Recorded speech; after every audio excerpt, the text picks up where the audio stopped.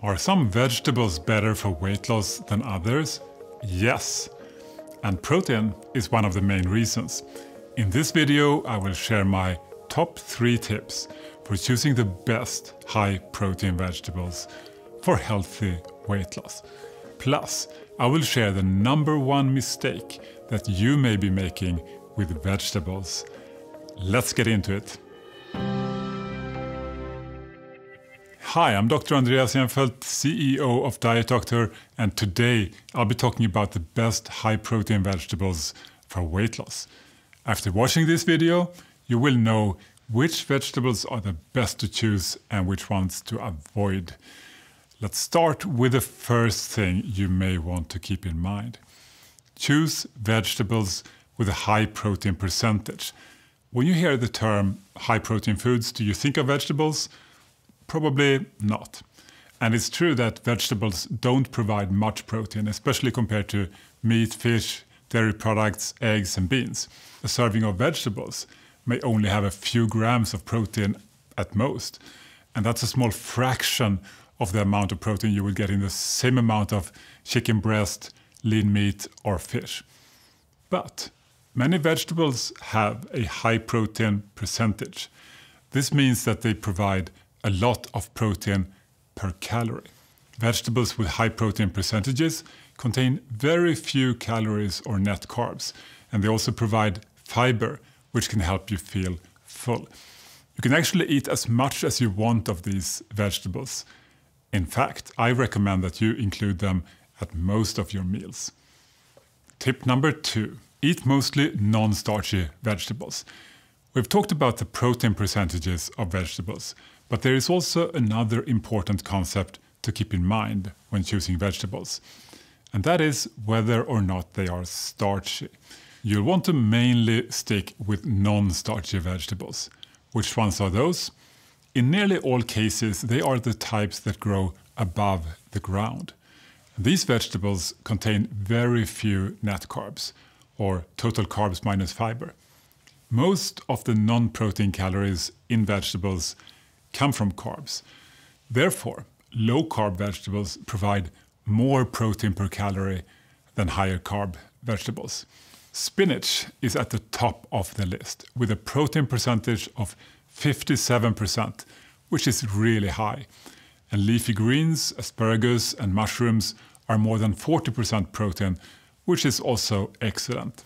But if your favorites are cabbage, Brussels sprouts, broccoli, zucchini, cauliflower, green beans or other non-starchy vegetables, feel free to eat them as often as you like. There's no need to choose only leafy greens and mushrooms. Number 3. Eat fewer starchy vegetables. Starchy vegetables grow mainly below the ground. One exception is winter squash, which grows above the ground.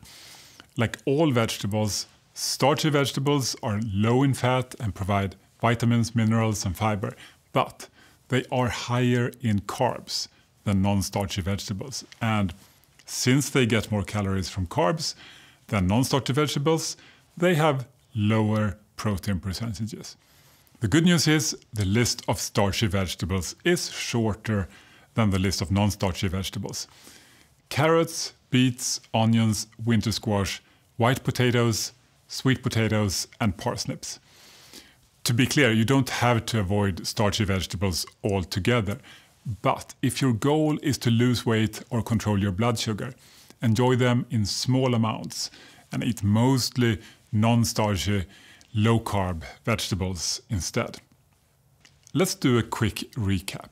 Eat plenty of non-starchy vegetables that have high protein percentages like spinach, mushrooms, leafy greens, broccoli, cauliflower, green beans and other low-carb vegetables.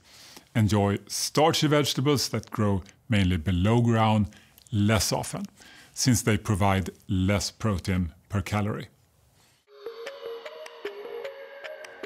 And now, what is the #1 mistake that you could be making with vegetables? Filling up on them at meals without getting enough protein from other sources. Yes, vegetables are low in calories, so they may seem like the perfect weight loss food. But although many have high protein percentages, they don't provide all that many protein grams, even in a generous serving. They are so high in water and fiber that you will feel full long before your important protein needs are met. So, make sure to always include a good protein source at every meal. See our guides on meat, dairy, and plant-based high-protein foods to learn the best options for weight loss.